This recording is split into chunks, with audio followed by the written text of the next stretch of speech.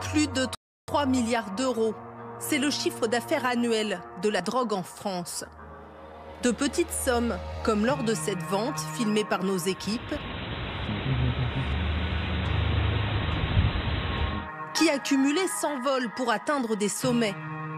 Les points de deal les plus florissants, comme celui des bouts en train à Saint-Ouen, peuvent ainsi générer plus de 10 millions d'euros de revenus chaque année. Des sommes considérables qui attisent les convoitises. Le trafic de stupes est très implanté à Saint-Ouen. On y lutte de manière quotidienne avec les moyens qui sont les nôtres. La présence policière elle est peut-être un petit peu plus visible ces jours-ci parce que y a une lutte de territoire qui est en ce moment très visible avec des tentatives de règlement de compte entre différentes factions qui se mènent la guerre justement pour récupérer des territoires sur la ville de Saint-Ouen. Dans cette ville du nord de la région parisienne, plaque tournante très implantée, les dealers se livrent une guerre de territoire de plus en plus violente ces 2 dernières années. Depuis l'été 2019, 4 personnes y ont été tuées dans des règlements de compte. Le chef du trafic de la cité Charles Schmitt, liquidé en août 2019.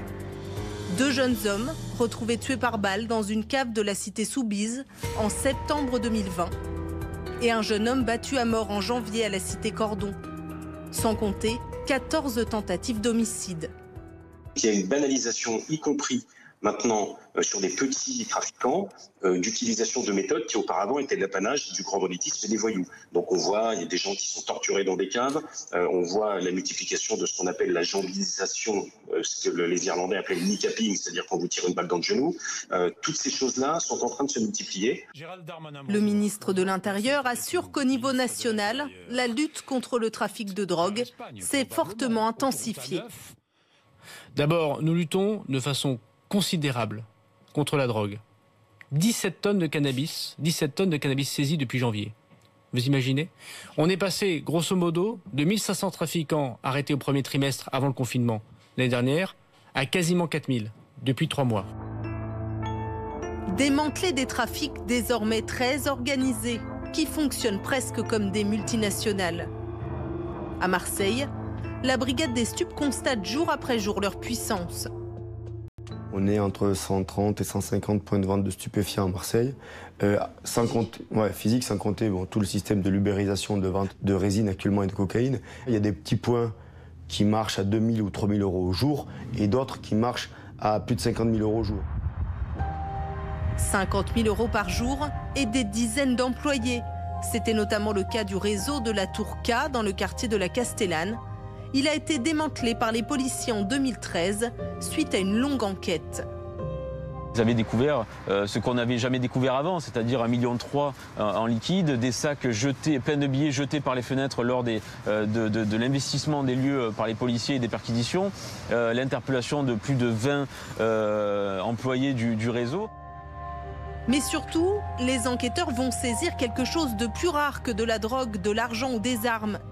Des carnets de comptes, sous forme de centaines de feuilles volantes, qui offrent une plongée inédite dans le fonctionnement du réseau. On voit les recettes au jour le jour, la marchandise vendue ici. 21 plaques de 400 grammes pour 8 400 €. Ou la paye quotidienne des employés, 250 € pour CV, 300 € pour patates. Ce sont des surnoms. À l'époque, les policiers, avec ces documents, ils ont eu vraiment la confirmation que ces réseaux de stupes étaient extrêmement structurés, que c'était devenu de vraies entreprises, des vraies PME. Car si certains guetteurs gagnent à peine le SMIC, tout en haut du réseau, les millions coulent à flot. Le boss, Nourdine Achouri, menait grand train. Vacances aux Baléares, hôtel 5 étoiles, voitures de sport et casino. En partant de ces centaines de feuilles volantes, ce chercheur a pu extrapoler et recréer la comptabilité de l'entreprise sur une année complète. Et là, on est autour de 17 millions et demi de chiffre d'affaires par an et 7 millions et demi de profit pour le trafiquant principal.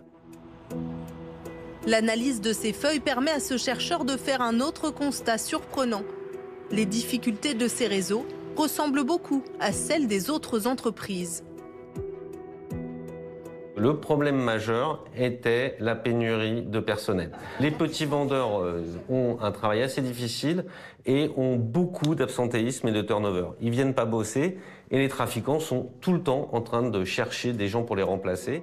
Selon les chiffres de l'INSEE, le commerce de la drogue en France représente 21 000 emplois à temps plein.